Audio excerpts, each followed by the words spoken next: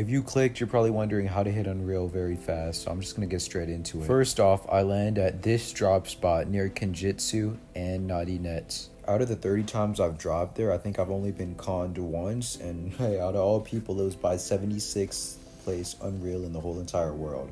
Kind of crazy to think about. When I loot this drop, I tend to farm the trees around me for extra wood, just try to get max wood immediately. And then I travel down the beach for shields, chests, and other loot I might need. Ideally, I'm looking for slap juices, the invisibility cloak, and minis, as those are all, the minis are fast heals, and then the invisibility cloak and slap juices are really good for surviving endgame consistently. While this video of me storm tanking plays in the background, I want to go over two crucial concepts, one being storm tanking. On most of your rotates, the easiest way to ensure survival is to storm tank. Get ahead of the zone and onto the dead side of zone. A good rule of thumb for dead side is that it is usually where the zone is pulling. As an example, say the zone pulls to the upper left of the map, then dead side will most likely be around breakwater and in that upper left section of the map.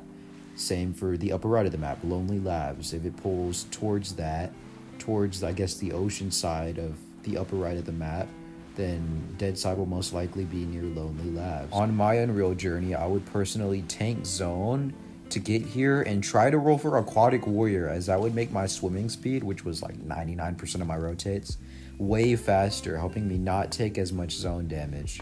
Getting on this dead side would also keep me safe from enemies. Most W keyers are fighting in the congested side of zone, which is where I guess you could say the edge of the zone that is not the dead side, the opposite side of the dead side, to make it more clear. Ideally, for obvious reasons, if you are trying to play placement, you do not want to be on the congested side. Try to avoid it at all costs unless you absolutely positively have to be inside that area for endgame. The second concept is that I always try, and you should always try if you're playing placement, to stay on the edge of zone.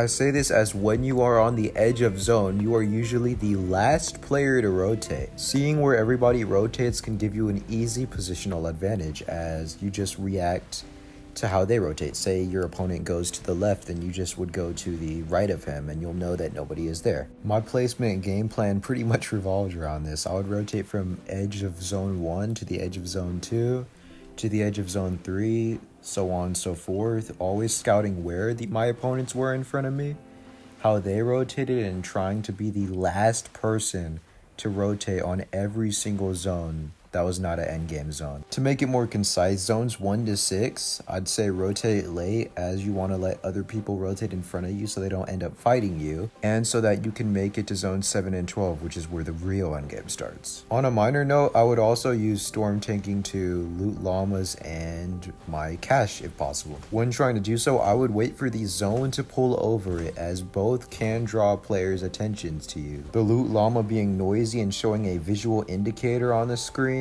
and the cash potentially being noticed by the other person the cash got assigned to, and they potentially W keying you, I guess you could say.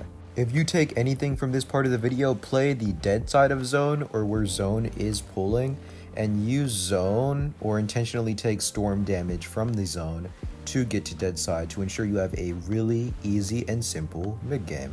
In this part of the video, I'll be explaining how I played this endgame in specific and some concrete endgame tips you can apply to pretty much every game. From zone 6 on, what you do at this part of the game is very important, as elims don't matter as much and placement is going to be how you're going to get a bulk of your points, especially in elite and champion. Here, I'm extremely lucky this player didn't notice me.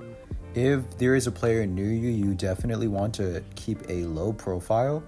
As I do here, I wait for him to rotate out, and then I continue to head towards zone. Though I wasn't thinking about it here, a strategy you can apply in the early game, actually, in the future, is to purchase one of the triage trooper, one of the healing bots, and let them follow you around in zone. These bots basically make you invincible in zone, as they chug splash you twice every, I don't know the exact timing, but they chug splash you often, so you will very rarely be losing HP. If you get a endgame near shattered, I mean, this is kind of rare, but when it does happen, I like to use the ores to rotate, as you are basically unhittable well in the air and don't risk getting fought by players before getting the zone and potentially even dying. To use the kinetic ore as a movement item, all you have to do is angle it up where you want to go, as I do here, and bam, just like that, I'm in zone.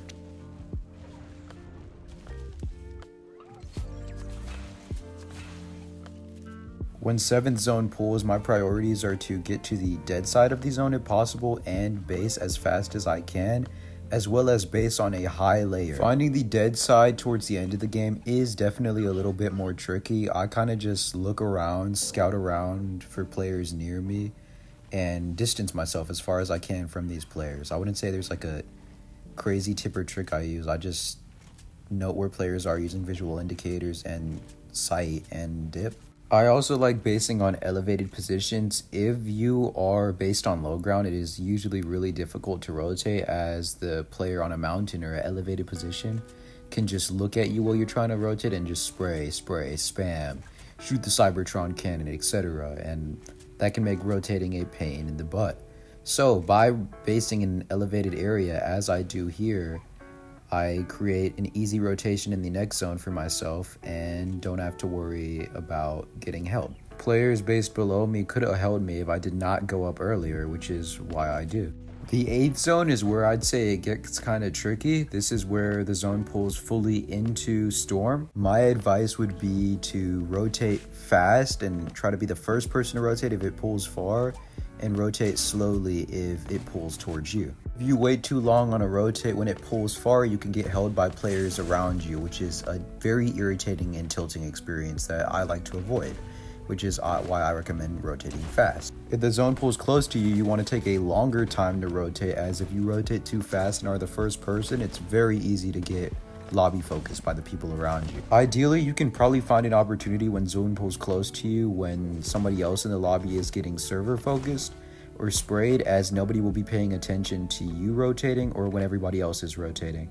So basically just wait until everybody's focused on something else, whether it be the rotation or a player, then make your rotate when zone pulls close to you. Also, on these rotates and future rotates if necessary, don't be afraid to save mats. Here you saw me get beamed to 20 HP and I potentially could have died right here, but as I burned like I think at least 300 mats, I was able to survive. So remember that survival is more important than dying in a lot of situations, so don't be afraid to burn mats, especially since it's only like usually 10 players max each endgame. In zones 9 to 12, I mean, it rarely gets past zone 10, but you're gonna want to rotate ahead of the zone at all times. This is a high priority as people will be fighting behind you, and this will make you extremely easy placement. I do that right here, and even though it's barely an endgame, there's only like 3 players, it allows me to win the game and they are all sitting back and not rotating ahead. I'm just have y'all watch this out and see why rotating ahead early in the endgame is super important.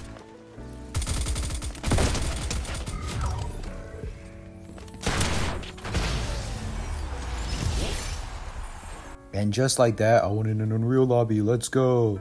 If you take anything away from the endgame portion of this video, wait on your rotate if a zone pulls close, rotate fast if it pulls far. 9th to 12th zone, stay in front of zone so you don't get held by other players, and use mats if needed to survive, as these games die out quick.